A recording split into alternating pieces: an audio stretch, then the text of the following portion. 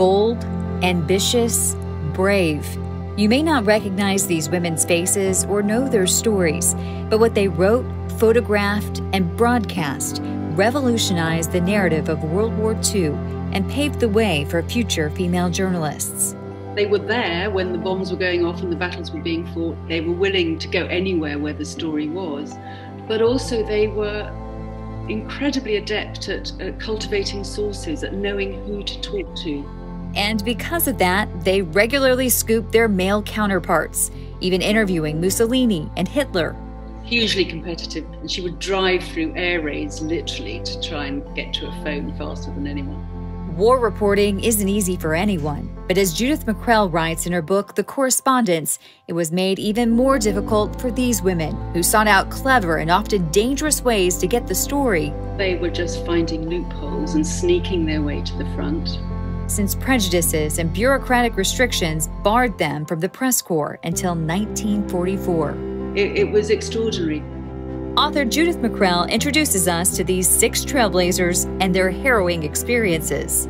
There were death threats, there were threats to incriminate her as a spy, her phone was tapped, her sources were murdered, and she kept on writing about the Nazi Party until 1941, which was amazing. Plus, she talks about how she discovered their stories. And I was thinking, who is this extraordinary, self-possessed young woman, not only to stand up to Hemingway, but to be in that situation in the first place. And discusses their incredible highs and lows of reporting during World War II. It was this very kind of paradoxical thing that it was both the most exciting and fulfilling and complete experience of their lives, when all of them had the satisfaction of feeling they were caught up in something so much larger than themselves, but then also knowing that it was an experience that had changed them utterly and made it very difficult for them to live an ordinary life again.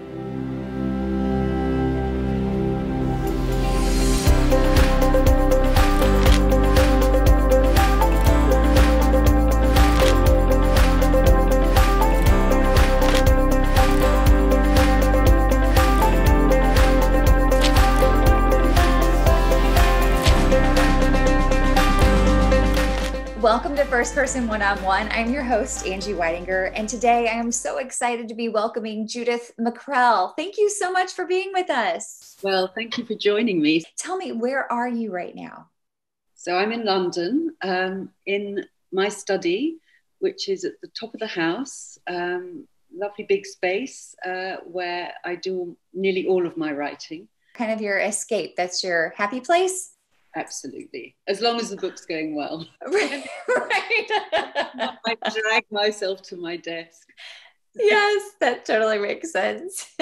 Well, I am so thrilled to be talking to you today about The Correspondents. It was so inspiring, not just, I worked in news as a journalist, but beyond that, just as a female, to see what these incredible women did. You're a journalist as well. How did you come about writing this book? Because I know you normally cover dance and things of that sort, right? Yeah, tutus rather than tanks. Right, right, exactly. I mean, for 30 years I worked as a dance critic, but I began writing biographies, I guess, 2007, I think, and got the bug. And got the bug not only because it's thrilling to write a book rather than meet the deadline with a 600-word review, but also because with each subject, you immerse yourself in a whole area that's new, and it feels like doing a history degree with each one. And with this war book, I've always been fascinated by the Second World War. I think I'm of that generation where the war actually shaped our childhoods tremendously. My brothers read war comics. There were very patriotic British war films all over the television.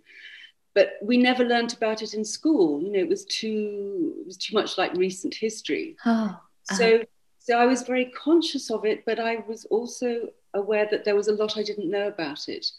And I'd always kind of wanted to come to terms with it, to immerse myself in that period.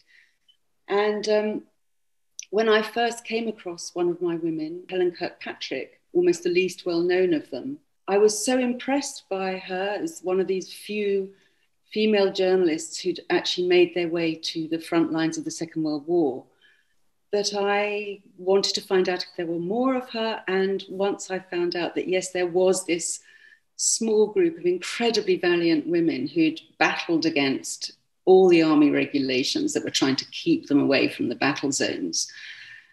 Once I realized they'd all found their own ways to the war and had written heroically about battles, civilians, all the aspects of war, I knew this was a book I wanted to write. Oh, yeah, absolutely. I mean, it's just, like I said, it's inspiring. And it reads kind of like, you can almost see it like a movie playing out, that the scenes are so vivid and you can picture it. So tell me how you ran across these 6 women, because they're not names that you would just know about.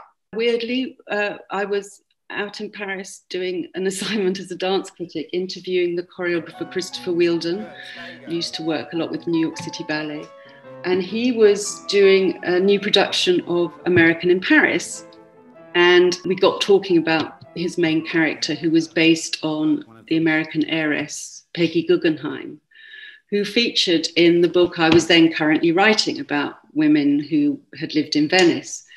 And Christopher said, "Oh, there's a brilliant book that I've been using for my research," he said, which is a history of the Ritz Hotel in Paris. It's called The Hotel on Place Vendôme. And he said there's some really wonderful anecdotes about the women I was then writing about. But in fact, it was the chapter on World War II that really gripped me, because it had this fantastic anecdote about Helen.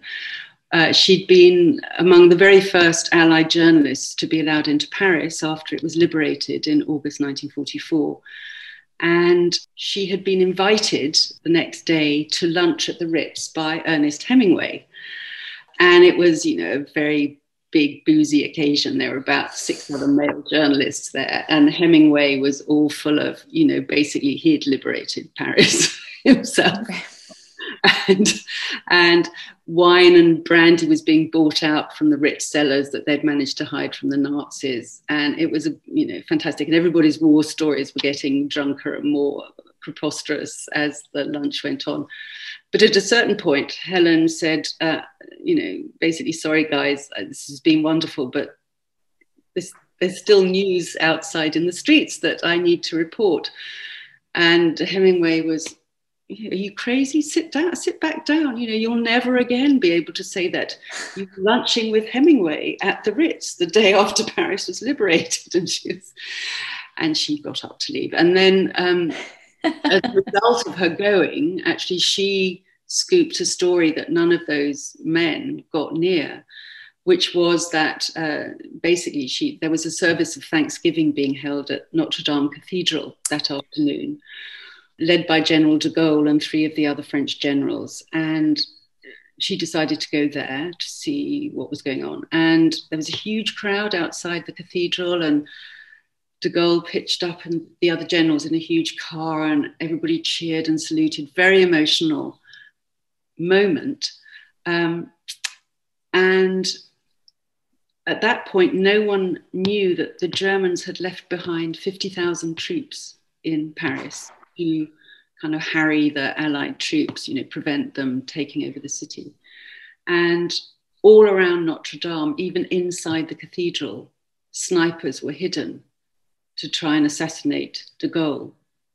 And they started shooting on the crowd outside. Everybody, there was a stampede, obviously, into the cathedral to try and take shelter, except that, of course, the snipers were there. And as Helen reported, actually only 25 people were killed in the end, but it was nearly a complete massacre. Wow. And so, of course, her story was plastered all over the Chicago Daily News, her paper the next day. And as far as she was aware, there was only one other journalist, a BBC correspondent, radio correspondent, who was also there. And well, I'd never heard of this incident when de Gaulle was nearly murdered before, and I'd certainly never heard of Helen. And I was thinking, who is this extraordinary, self-possessed young woman, not only to stand up to Hemingway, but to, you know, to be in that situation in the first place. So that's what got me going. Then there was Clare Hollingworth, who was British. She was pretty extraordinary. She'd only been a journalist for a week before she was sent to Poland in late August 1939. And when she managed to scoop first the fact that Germany had absolutely every intention of invading Poland, despite the fact that the British and the French were all trying to negotiate and still hoping for peace. And secondly, actually, she was there also on the day that Germany did invade.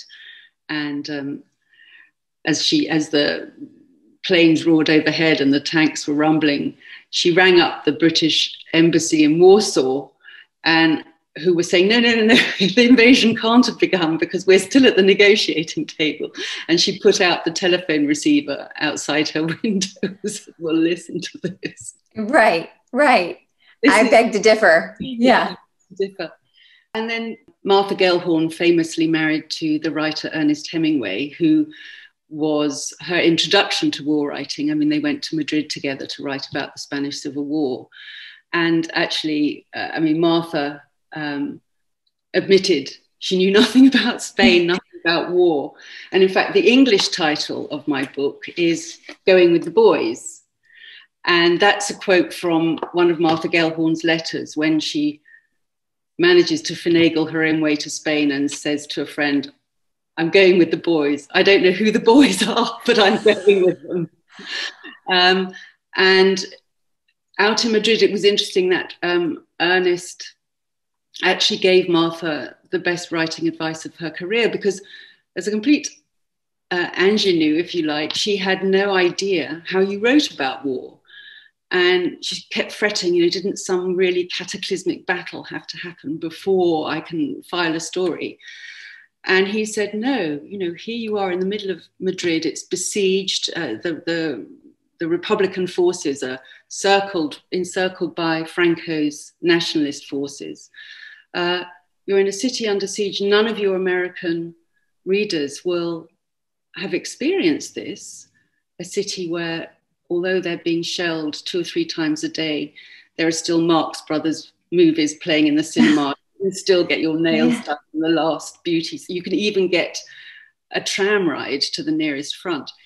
He said, you write about, you are the eyes, the ears, the hearts and the minds of your readers. And you must write so that they can experience almost firsthand what it's like. And Martha Gellhorn did write some amazing war journalism, which is collected in this volume, The Face of War. Lee Miller, who's the other better known of my women, was the most unlikely of the war correspondents because she'd been cover girl at Vogue in her 20s. As a photographer, she'd had her apprenticeship with Man Ray, the great American surrealist. So she'd been a darling of Left Bank Paris. She'd done a lot of society photographs, beauty, fashion. So world events had never impacted on her at all until she came to London in 1939, and war became this really urgent and inspiring subject for her. And the extraordinary thing is that she taught herself to be a writer as well. So she was in France and Germany in the last year and a half of the war, writing these amazing 10,000 word photo essays, sending back harrowing pictures of the fighting of the concentration camps. And all of it was published in British Vogue. You think of what Vogue is now, complete fashion Bible, sort of celebrity handbook. To think that these extraordinary, some of the most brilliant, direct, harrowing reporting of the war, and it was in Vogue, in the pages of Vogue. As I sort of Googled around all these different women, names come up and you start seeing, okay, well, who else will fit into my jigsaw? So there was a woman called Virginia Cowles, who actually Martha met in Madrid. And Virginia started out life as a society columnist, but she had high ambitions to write serious news. But she was also very conscious that her particular glamour and charm would get her a long way. So she turned up in Madrid wearing a kind of little elegant wool-tailored dress, a little fur jacket and high-heeled black suede shoes. And Martha and Ernest Hemingway, who already considered themselves old hands, were like, does she think this is a tea party? But Virginia and Martha became very good friends, and Martha recognized that Virginia was an extraordinary, brave and intrepid and courageous and honorable reporter like herself. There was another woman I discovered called Sigrid Schultz, who was an American citizen, but born of German, Norwegian parents. She was amazing because she was based in Berlin from 1913, as bureau chief of Berlin from 1925. And she reported on the whole of the rise of Hitler and the Nazi Party and on the first 2 years of the war from there. So although she didn't actually report on any fighting till 1944, Berlin was sort of like her front line. And she was incredibly brave. There were death threats. There were threats to incriminate her as a spy. Her phone was tapped. Her sources were murdered. And she kept on writing about the Nazi Party until 1941, which was amazing. But the most extraordinary thing, and this I only discovered halfway through writing the book, when I met up with a group of local historians from the town where Sigrid retired in America, that all her life she'd kept secret the fact that her mother was Jewish and that by Nazi reckoning, she herself was a Jew. So to have stayed in Berlin, to have reported on, the harrowing persecution of the Jews, all the while knowing that if this fact was discovered about her, I mean, it beggars belief. And I have to say, writing this book, as I did quite a lot through the pandemic, when one was faced with, all the anxieties and deprivations of lockdown and everything, I'd come to my desk each morning and actually think, this is nothing. Right.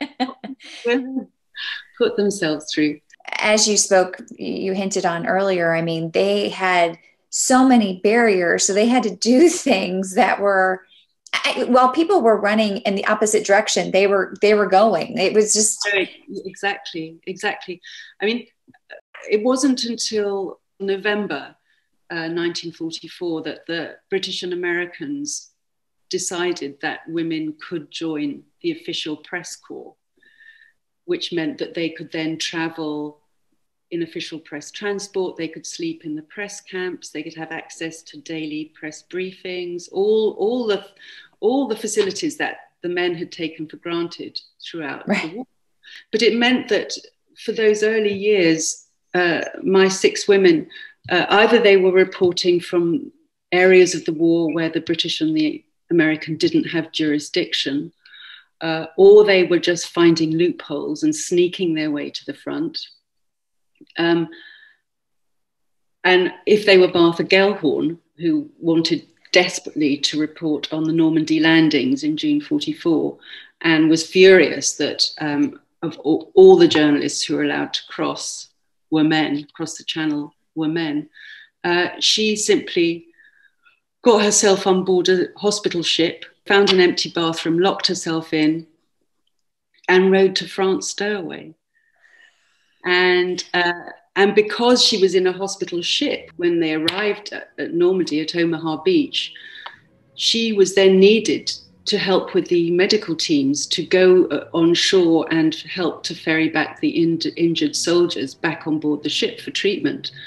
It meant she was one of the very, very few journalists who actually was set foot on Omaha Beach on that Normandy coastline at the beginning of the invasion. And she certainly outscooped her husband, Ernest, who was still on board one of the little assault crafts and making up stories about how he'd personally liberated France. Right. And I think all of them, you know, when they came across hardship or suffering, even when it wasn't their job, they would try and help. I mean, I think that was one of the many harrowing things about being a journalist then and now, is you find yourself in a situation where huge numbers of people are displaced or hungry or injured, and you kind of do what you can. And it's a tiny amount, but I don't think any of them lost, none of them became hardened to the suffering of individuals. And I think that's also a crucial feature of most of their reporting too, was that they felt war was never just about military tactics and battle procedure. It was about, they tried to evoke what it was like for individuals, whether it was individual soldiers or individual civilians, you know, to put that at the heart of their reporting. And there were men who did that too, but I think it was a more distinctive feature of women reporters. I think they were kind of allowed to do that perhaps more than the men were. And certainly that's what they wanted to do. And it's interesting, if you talk to some of today's women correspondents, foreign correspondents, they regard these women as kind of the generation of pioneers, and also as examples to which they feel they need to live up. And that notion of always being alert to the human individual in a war, and the human dimension of war, I think is also a striking characteristic of women reporting today. What I find so interesting about your book is that, I mean, you tell the history of World War II, but the perspective is so unique. And to give the female perspective, but then also to show what kind of impact it had, not only on the soldiers, but on these women who were doing and seeing such horrific things, you know, how it impacted their families and lives.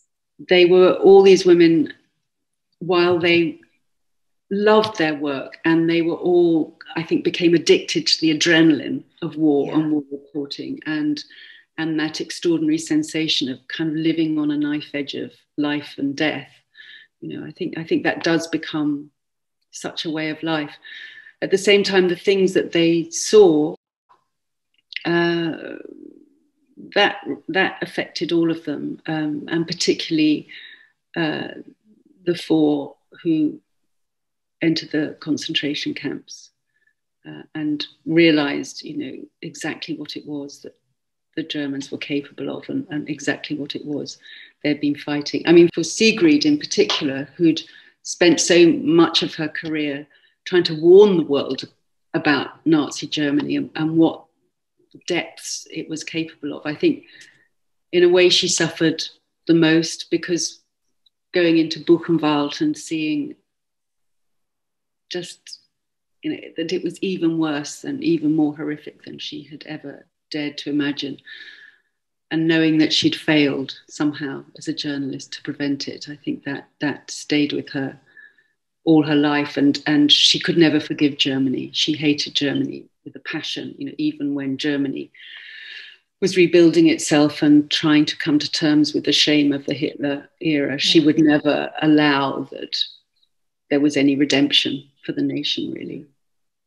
And for I mean, Martha Gellhorn too, she felt that when she went into the concentration camps, she lost, I think she said, some kind of essential faith and capacity for happiness in her life.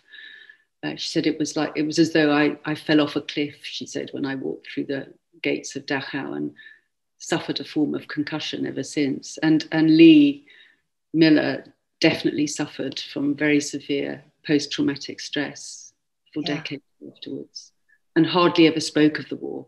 I mean, it's not just true of these women, it's true of an awful lot of male soldiers, male journalists as well, that, you know, coming back after the war, when you've seen so much and you've been in this intense world, there was a barrier between them and their wives and families and friends who hadn't experienced it. You know, it was very difficult for them to get over it.